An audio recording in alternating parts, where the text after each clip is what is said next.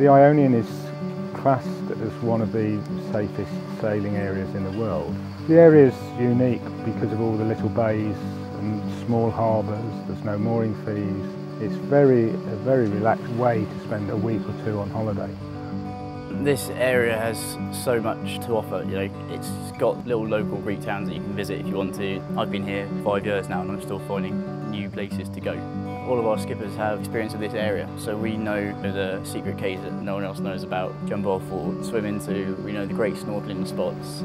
As far as we're concerned, every harbour is fantastic. You get a totally different experience.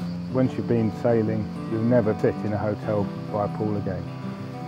The diversity in the sailing is also really good. A lot of people see this as a beginner's area. We do get some really good winds in the afternoon and they're combined with flat seas as well. It's really the best sailing you could imagine.